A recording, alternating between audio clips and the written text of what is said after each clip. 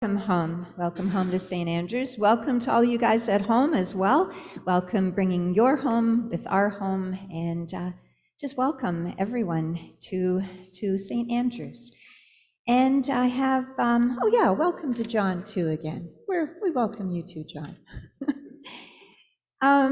There's a few announcements in your order of service that you really have to look at. And the first one is that next week is our anniversary Sunday, 189 years. Do you feel it? Maybe not quite. But we are going to be celebrating next week. We're going to be carrying on our sense of discipleship and our outreach, and think of everything this church has done for 189 years to serve in Christ's way in this area, right? And if you look in your order service in the announcements, it says that there will be lunch, which is quiche and Caesar salad and rolls and dessert, and to please let Jeannie know if you plan to attend so we can all eat together, which is what churches do, right? So please, and those of you at home, if you are going to be able to be here, then let Jeannie know that as well, so she'll be able to order appropriately. And thank you, Jeannie, for doing all that. Thank you. Also, the community cafe in the friendship room on Tuesdays, please just remember and let people know it's just come on out and have a coffee or a tea and some cookies and just enjoy time, something to do on a Tuesday morning with a lot of fun and friendly people. So that is Tuesday mornings at 10 o'clock. And here's one that we haven't heard in a while. It's about masking. And we have always said that we encourage you to make the decision on your own and to respect others' decisions about masking. But right now there have been a number of cases increase, and both attached to this church, in my family, and in others. So we are in the fall, and COVID is still out there, and so are colds and other flus.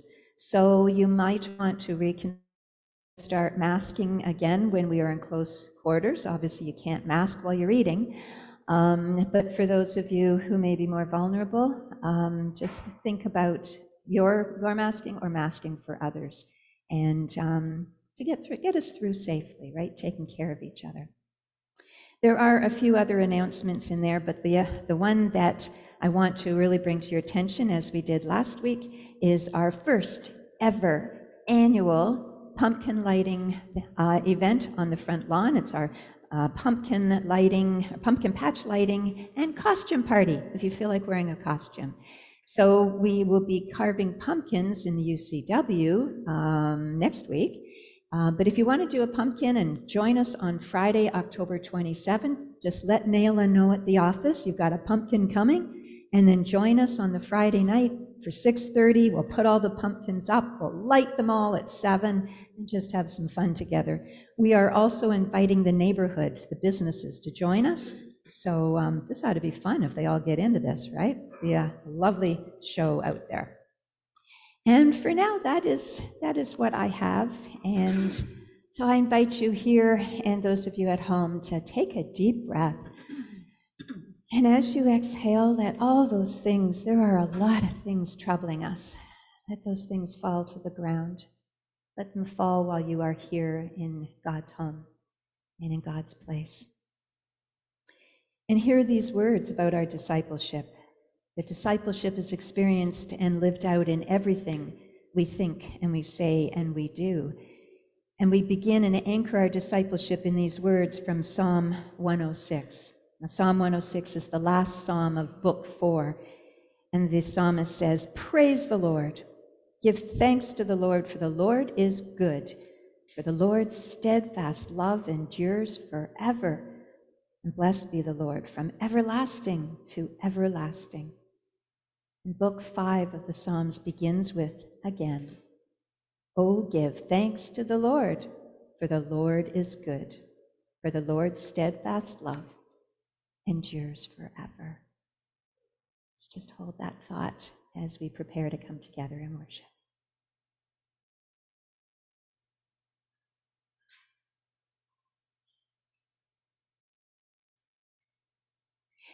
And I invite Georgia to come and offer us our African ancestral announcement.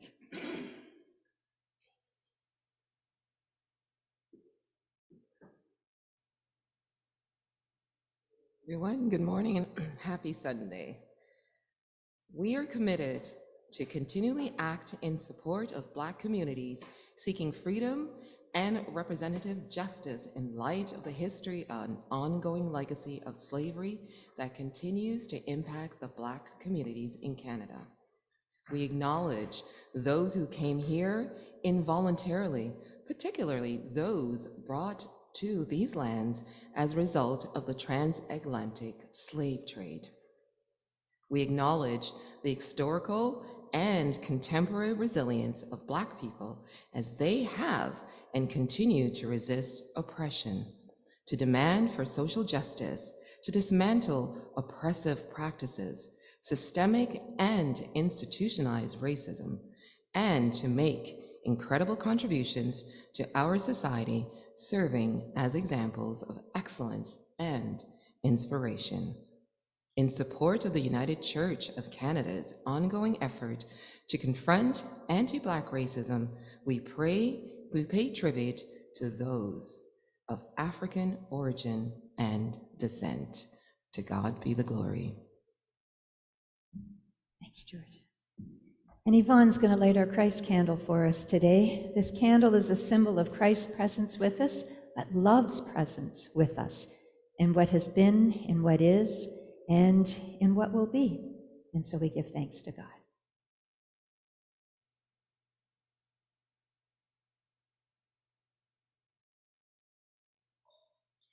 I invite you to stay seated for our introit, and may it be your opening prayer to God.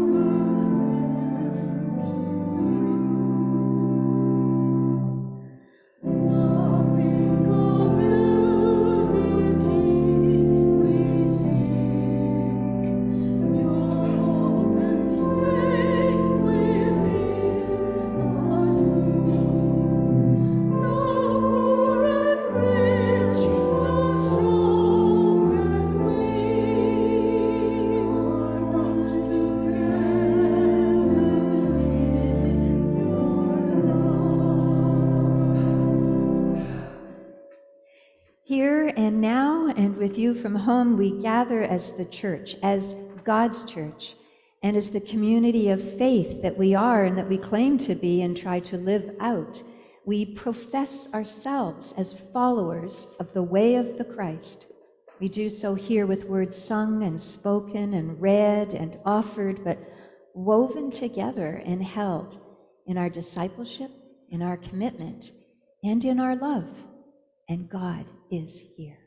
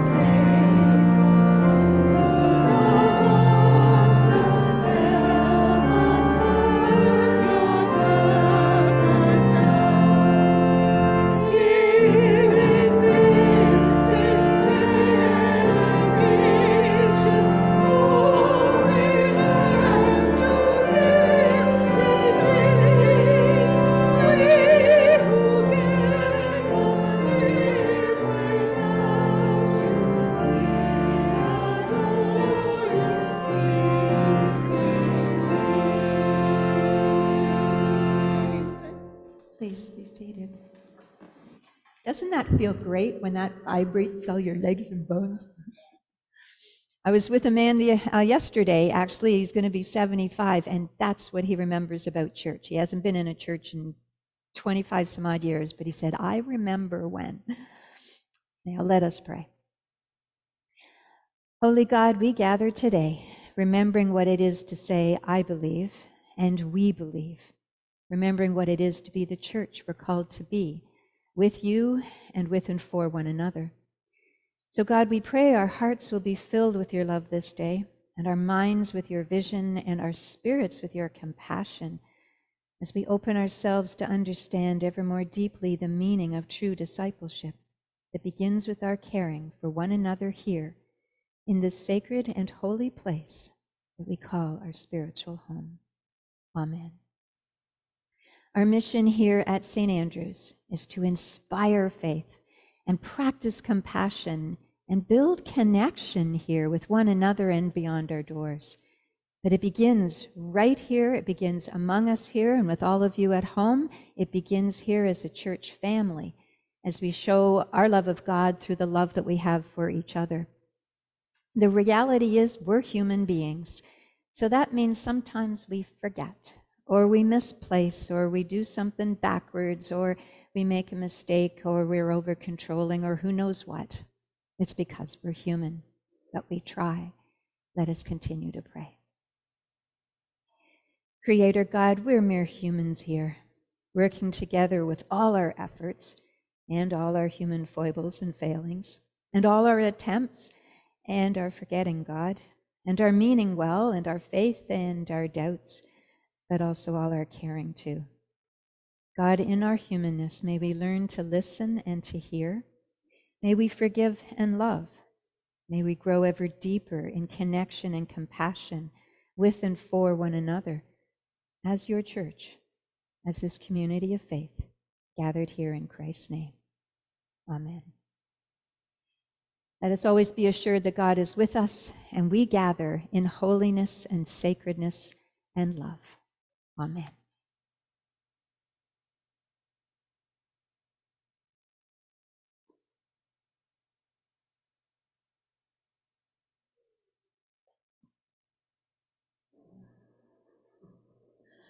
Our normal conception of darkness is grim, foreboding, and suggestive of evil.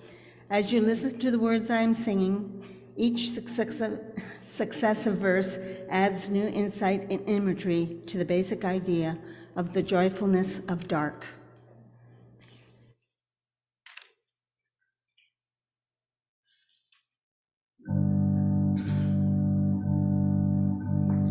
Joyful is the dark, holy hidden God, rolling cloud of night beyond all naming, majesty in darkness, energy of love, words in flesh, the mystery proclaiming. Joyful is the dark spirit of the deep, winging wildly o'er the world's creation.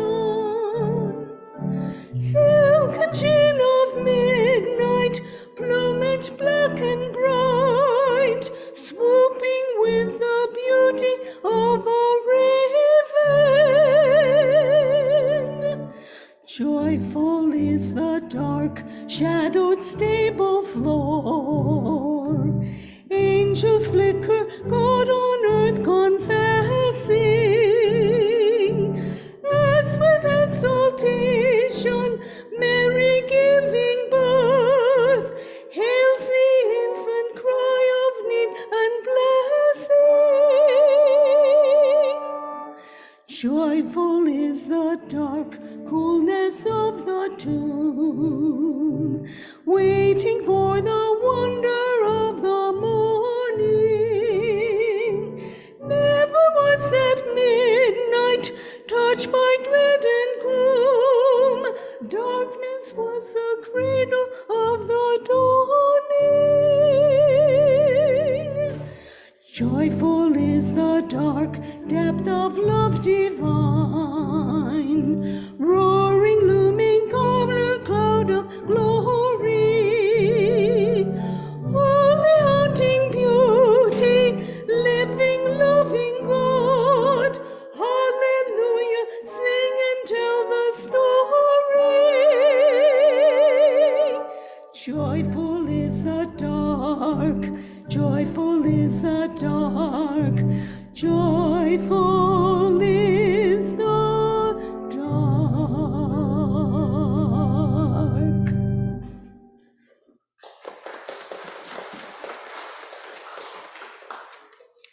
Let's take a few moments for a time for all ages. Did you want to come up with me? We're going to do something with this. God is good. All the time. All the time? God is good. God is good. What's in here today? They're pretty, eh? So why don't you hold them for a minute? They a little bit heavy? Yeah. I've got a lot of them in a lot of different colors. But first, let me tell you, I'm partly wondering if we should put a Kleenex in the bottom, but I'm not sure. Let me think on that for a minute. Anyhow, in the Bible, there's a story that Jesus is hanging out with his disciples, right, his friends and that, and he's, I don't know, on a mountainside or something. They're on a hill, they're sitting enjoying themselves, and he's talking to them about, what it is to be, he says, blessed. But the Hebrew can also be translated as what it is to be happy in yourself, blessed or happy, how people can be happy. And some people, you can imagine Jesus sitting there and doing this like a little lecture, but he has a flip chart. Do you know what a flip chart is? It's the thing I had up here and that holds big Bristol boards and stuff, right? And you can make it go up and down on legs. I think Jesus might have had one of some sort. And on his flip chart, what he had was the Beatitudes. Do you like that word? That's one I never knew what it meant for years and years. But basically, it's the things that make us feel blessed. It's the blessings that make it feel, how is it that we end up feeling good or happy when there's a lot of ucky stuff happening in our world? So over the next few weeks, we're actually going to look at each of the Beatitudes here in the sanctuary during this time. And we're beginning with the one that you have in that bag, and we're going to do it with all sorts of colored stones so they get all layered up right up to the top. By then, this is very heavy too, trust me. So we'll put the stones in, then we'll put it up there. But the first Beatitude is, blessed or happy are those who are poor in spirit, right? Who are sad, who are maybe even hungry, but they're hungry to alleviate, like to remove their sadness, right? There's something wrong. And Jesus says that it's okay because the kingdom of God is theirs. Well, that doesn't make much sense sometimes, right? But what he means is that you can be happy in your sadness if you realize that you have the love of God in you, and you can give it, and you can receive it, and you can share it. And when you do, then you're actually making the world a bit better place and making others happy too. So blessed are those who are poor in spirit when they realize the kingdom is within them and they can make a change. And that's the sign of the kingdom. So you're going to put these in here. So let's open it up. And I think maybe I'll just put it on its side because I recall it gets loud and I just worry about the vase breaking if we go plunk. That might not be a good idea. Oh, look, they're all spilling. There we go.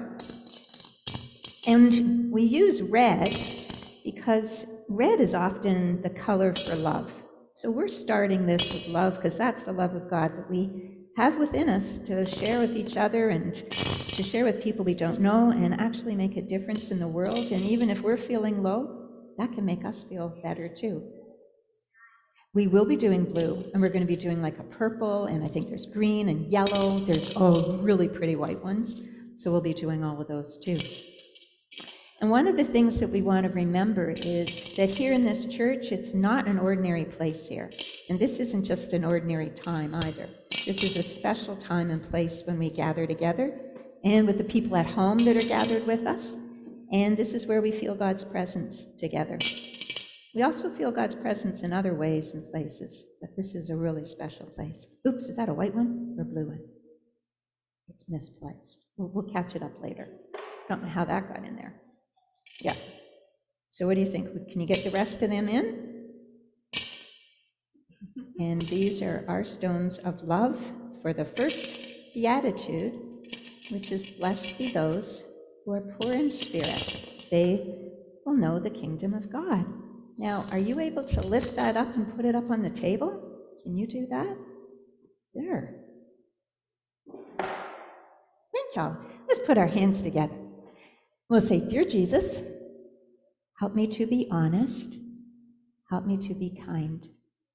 Help me to be love. Amen. And hear us as we pray, as Jesus taught the first disciples to pray.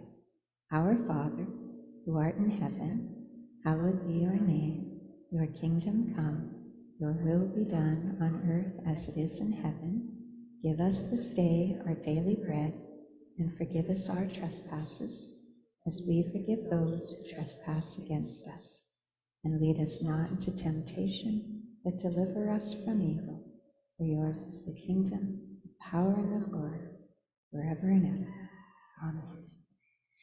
So I think you're staying in Fuse today, right? You brought something with you? What did you bring?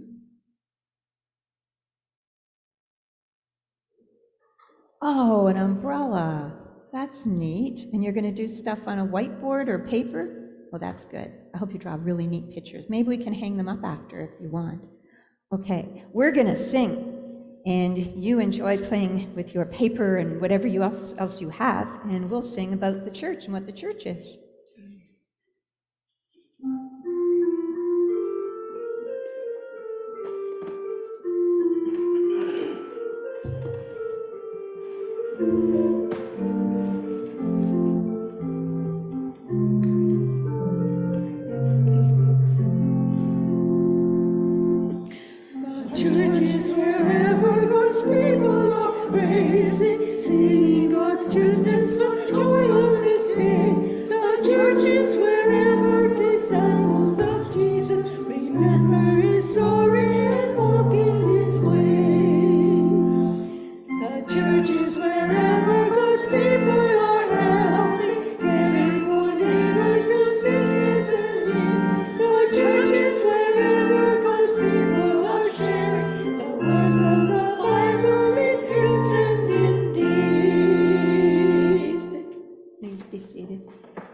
A nice short one.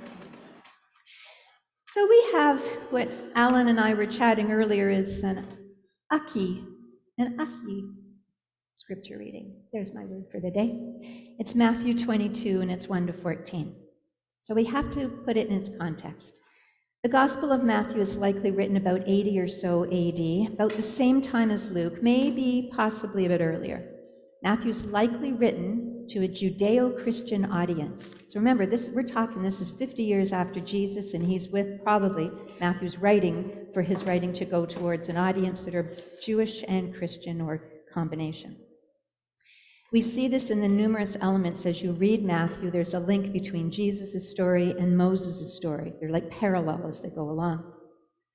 Today's parable is found in Luke, though Luke tells it a little softer, and you'll understand that when you hear it. And I think most of us, or most often, we have heard this parable equating God with the king. Now listen carefully, it might surprise you. And I don't like the king. Let us remember that this parable also, though, falls in a wider context, in the context of a number of politically driven parables about the common ideal of human justice versus God's justice, God's all-encompassing welcome and love.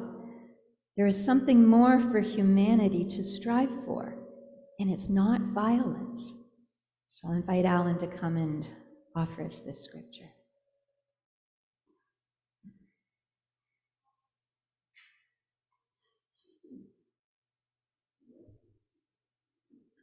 Good morning.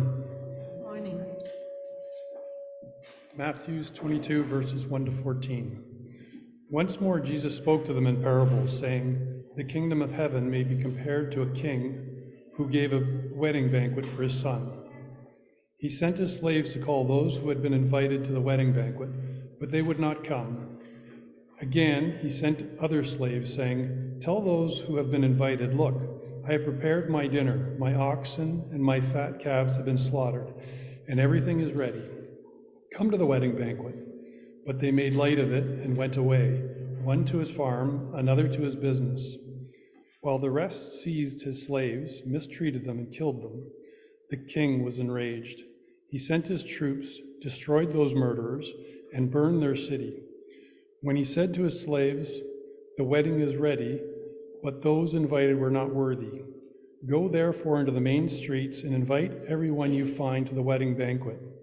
Those slaves went out into the streets and gathered all whom they found, both good and bad. So the wedding hall was filled with guests.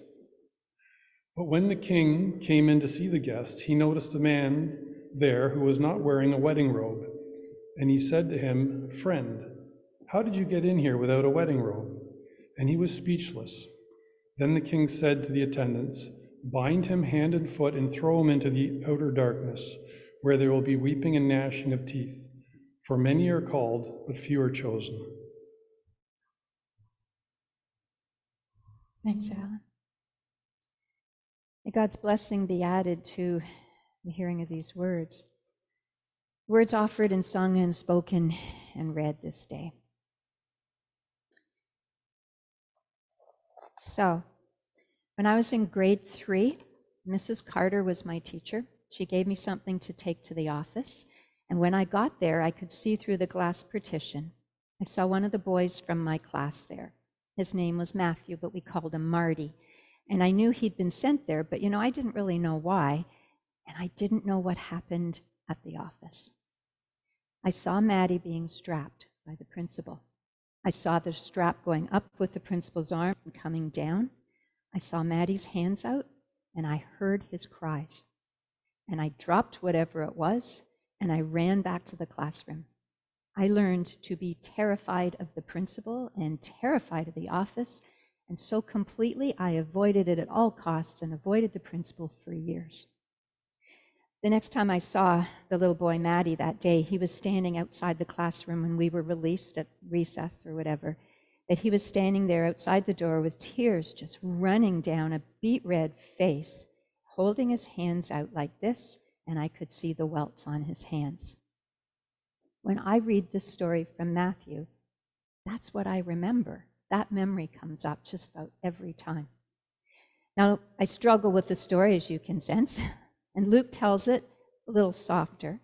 But when this story comes up in the church about every 3 or so years, like it's year A and it's roughly this week, I know many clergy choose to, let's not go into that one, and choose another lectionary reading instead. I think you can understand why. But avoidance of the violence in this passage for me is not the answer. Further exploration is. So off I went.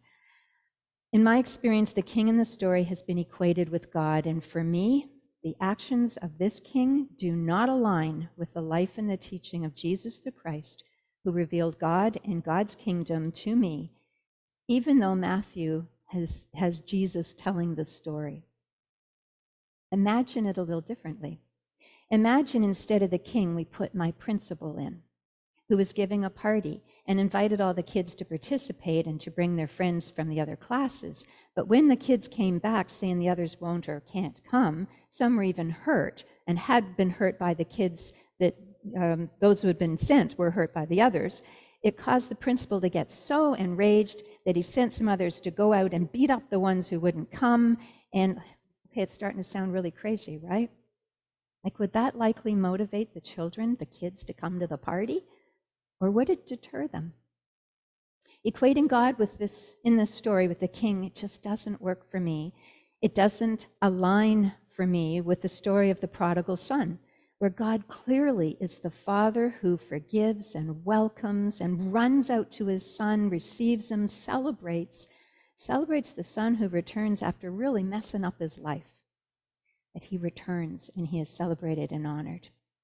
The king in this story does not fit for me with the stories where God is the shepherd who seeks and finds and celebrates that the very one that is lost, are all those that are lost and found. Hearing the story where the God is the king and violent, does it draw us in Or does it motivate us to believe, or does it send us away fearful, like that of the principal? For me, what this story presents is punishment. Punishment for wrongs committed or invitations not accepted, but where it is meted out with anger and violence and what's called retributive justice, meaning punishment for an offense. That's not what we understand God's kingdom to be like, right? I think we need to consider how this story and others like it confronts our common ideal of human justice, in which we often believe that certain people deserve punishment or sanctions or exclusion because of their behavior. But that's the opposite of what Jesus proclaims in other places that God is about, especially when we read the whole Bible, when we read the whole story of Jesus, or even just look at Jesus' life. I've heard people talk about the God of the Old Testament is the God of wrath and anger, and the God of the New Testament is Jesus' God, the God of love. But then this story contradicts that statement, right?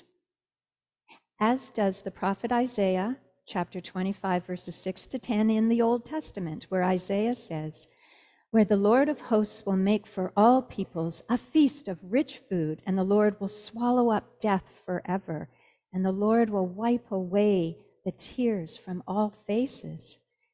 Even little Maddie's face will be wiped free of tears, as he's embraced in God's love, not with welts and pain." It's not for any of us. That's what God's reign will be like. The story we've heard, if the king is to be God, well, then how do we embrace a God who sends in troops to meter out the consequences of not obeying? It's, to me, like a big corporal punishment. But how well did or does corporal punishment work? So I did a little digging, and I found that it was in 1971 the Toronto Board of Education pioneered the abolition of corporal punishment in schools. But in many Canadian jurisdictions, the strap continued to be used well into the 1990s. And apparently in some schools in Canada, the strap and other forms of corporal punishment, like spanking and paddling, continued to occur up until the Supreme Court of Canada ruling in 2004, when it was banned. 2004. In November 2021, the World Health Organization posted results of the use of corporal punishment and its link to a range of negative outcomes, including mental health issues and impaired cognitive and socio-emotional development, and more. So violence in any shape or form, and especially towards children, it has negative consequences, to say the least. And if we know this and we can acknowledge this, and we've worked hard to amend our human practices away from this, then shouldn't we take another look at this parable and see what maybe it could also be saying? Perhaps the key lies in the second verse, where Jesus says, and this is from the NRSV, the New Revised Standard Version, "The kingdom of heaven may be compared to a king who gave a wedding banquet for his son." Perhaps we need to revisit this and reframe the story's comparison in that it's between the king and the people, with or against the all-encompassing love that awaits us in the kingdom of God. Because isn't that what we pray for? We just did. May it be on earth as it is in heaven. It doesn't make sense, right? So we need to reframe this. The kingdom of God then, or the kingdom of heaven that we are to live, is not like the king and the kingdom and the people in the story where there's violence and how that ensues. But it also means that the church is the body of Christ on the earth. It should also not be a place where people fear or are unsafe. Imagine this rewrite. What if the church, what if we operated like the king and the people in the parable? What if Michelle and the leadership team sent out the sector teams to go and invite you guys and others to come for a dinner that the leadership team was preparing, and that the congregation, you and you at home and others, instead of welcoming the sector team members, instead you ignored them, you didn't listen, you went home, and some of you even grabbed the team members and killed them. Wow. And then Michelle and the leadership team became so enraged with you all that we hired in some major troops from somewhere, perhaps the national church. And they came in here and burned down our building. And then the leadership team sent out, again, for anyone else who would like to come in to have this party or this dinner or whatever, and tried to invite them in to come again. And, well, afraid of the consequences, perhaps, like the principal's office, you did come, but someone did come not really belonging and very visibly not having been righteous enough, wearing the right robe. It's being righteous enough.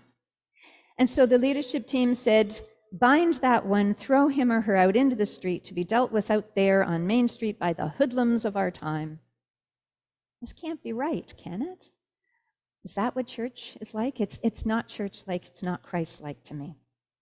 Even under the guise of welcome to a banquet, without respect, without kindness, without compassion and love, would you want to come here? Would you ever want to be in the church at all? Would you ever want to go to the principal's office? We're called to be the church. We're called to reflect the beauty and the wonder and the caring and the forgiveness and the compassion of God right here, as the creator God who loves the world, as the father in the prodigal parable who welcomes home his really wayward son, as the shepherd God who cares for the sheep, all of them, even the one that's lost, every single last one of them God cares for. And we read this in the Old Testament, in the Psalms and other places, and we read it in the New Testament too, in Jesus' words. For it be the place here on earth where discipleship and the experience of being in this sacred and holy place together is one that is safe and welcoming and kind to the stranger, yes, but also and always to each other. So it's here we, as disciples, we become like students of Jesus' way of life. We spend time with God in prayer, like today, and in loving service, caring for each other and beyond our doors. And in this holy place, we gather to worship, to celebrate God's presence here and in other times. We study and we learn from the core stories of our faith how to live Christ-like lives. And in this place also, we look to each other and accept that, yeah, we've got some human foibles and failures too. But in this place, this holy place, even with those things, we're called to be the church, to work hard to show God's kingdom here and invite others to God's banquet here, even the table here, to come and be with us. And where here, everyone should be welcomed and known by name and cared for fairly with justice and compassion and unimaginable kindness, because that would be the kingdom, right? But to have this holy place, we also have to share in our discipleship, share in the burden of the real life expenses and tasks that keep this building going, keep us going and our property. So from our cookies to our coffees to our dish soap, even our toilet paper, everyone, and our insurance and our paint and our vacuums and our cleaners for inside and out, from within the walls of every room to outside in the gardens, our flowers and our bushes and our parking lot. We're responsible for it all together. This place is God's house, God's place, our church home, and we're called to reveal God's kingdom here as Christ did. And that means generously and sacrificially, compassionately, with no violence, just love, and to do it together. So we're invited to share together the meaning and the living of discipleship and to dare to challenge the scriptures sometimes when they don't work for us. But we're to do so together, sharing all that we have, all that we are, as did the first disciples long, long ago. So thanks be to the invitation, right, to come here. Thanks be to each of you and those at home for being here. Thanks to all of you for all that you have done through so many years, that you continue to do, for all that you give and continue to give to keep this a wonderful, safe home. I've only been here since mid-March, but I have found in this place, in this church people here, so much kindness and gentleness, generosity and caring and daring. You are really, really special here. You are the kingdom here. You are a blessing here, a blessing of happiness and a blessing of being able to renew low spirits and bring someone blessed, in poor spirits, blessed and lifted up again. but you also serve those beyond your doors too. And it is in this way, here and beyond us, that you give a taste of the kingdom. And that's a good kingdom, and a kingdom of love. Thanks be to God. And to all of you. Amen.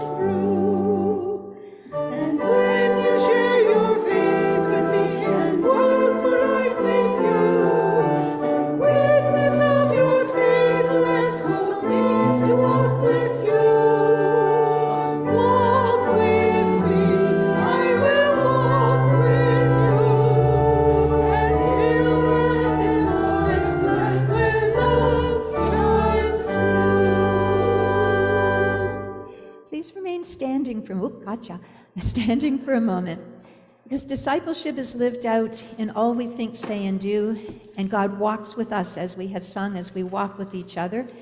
It begins with I believe, and it moves to we believe. So let us together offer the creed of our tradition of our United Church. Let us say together, we are not alone. We live in God's world. We believe in God, who has created and is creating, who has come in Jesus, the Word made flesh, to reconcile and make new, who works in us and others by His Spirit. We trust in God. We are called to be the church, to celebrate God's presence, to live with respect in creation, to love and serve others, to seek justice and resist evil, to proclaim Jesus crucified and risen, our judge and our hope.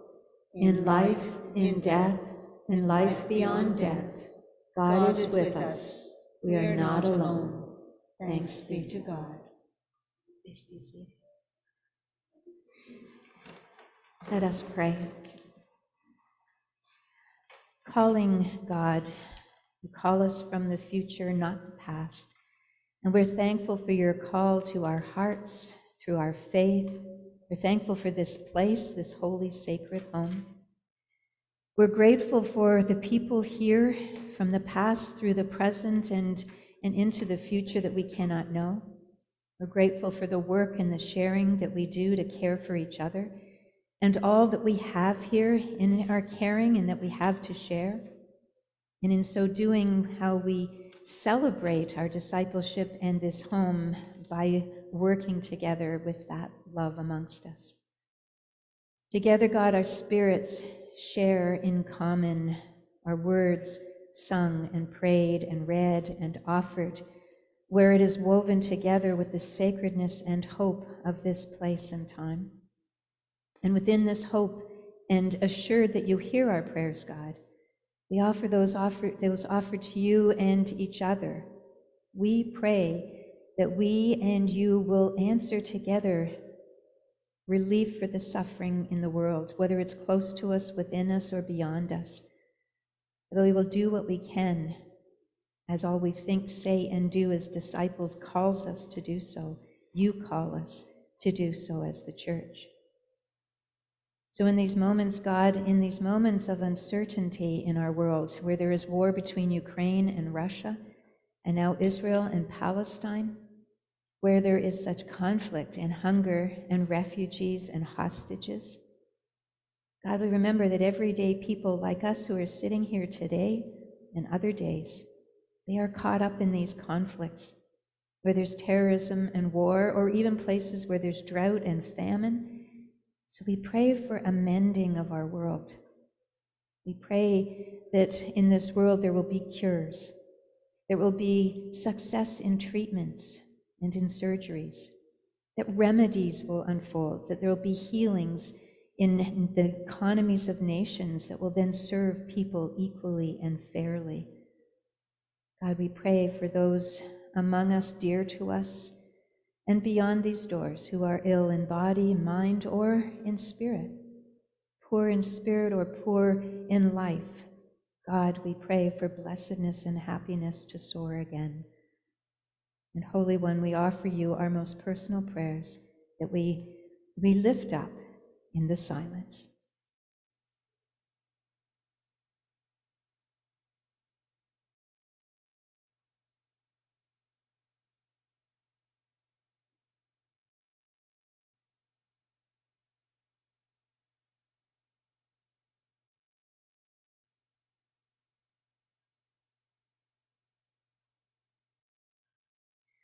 Holy One, for this day and this time and this sacred place, for this holy people gathered, we give thanks and we secure ourselves in the foundation of the way of the Christ, for now and for always. Amen. Invite Alan to come and invite us to offering.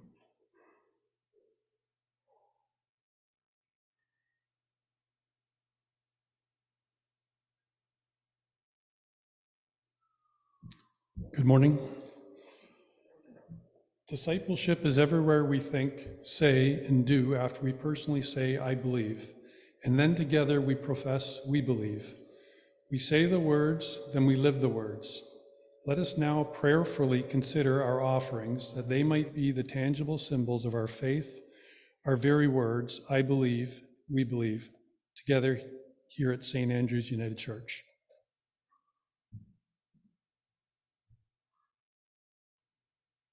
Let us pray. Caring God from our resources and through our hearts by our faith, we respond with words, with prayers, and with our offerings, prayerfully and generously planned and given, those offered through par and in all the other ways today that we can give, but also the way we live and all that we do and say in Christ's name. May these gifts be witness to our discipleship, everything we think, say, and do in response to our words together that we have spoken, we believe. May these gifts be tokens of our promises to care for each other here, connect with one another deeply, that we might make this church home, this building, this whole property a place that is safe, a place out of which we can reach to our neighbors to help them and stretch beyond us in mission and service with our whole United Church, as we share the abundance we have in Canada with those around the world. God, may our gifts be blessings for the poor and for the poor in spirit, and may our gifts become hope and faith in action. Amen.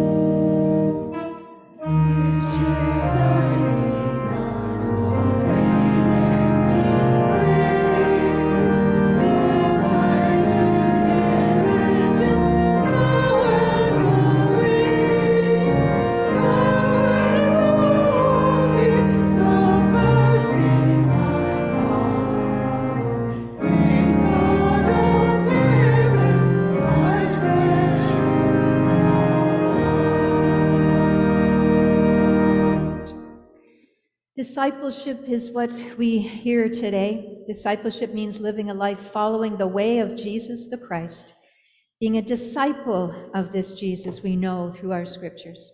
Begins living his way right here among us all, and that we take beyond us through those online and out beyond us to the streets of our town.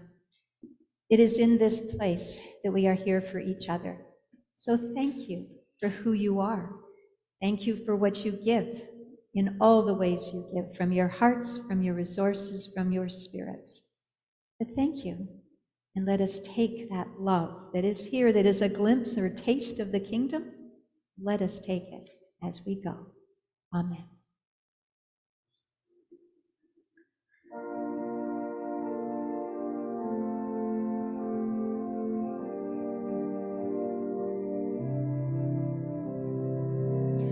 Go now in peace, never be afraid. God will go with you each hour of every day. Go now in faith, steadfast, strong, and true. No, God will guide you in all you do. Go now in love and show you believe. Reach out to others so all the world can see.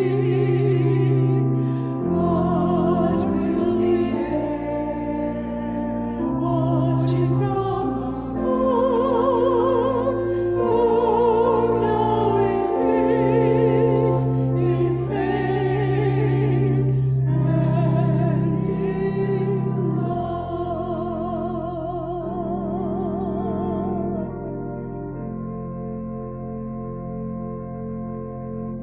Now may the love of God surround you through each other here in this room and beyond us. And may the peace of Christ dwell deep within you, and that compassion of the Holy Spirit, may it be what flows to and through you this day and always. Amen.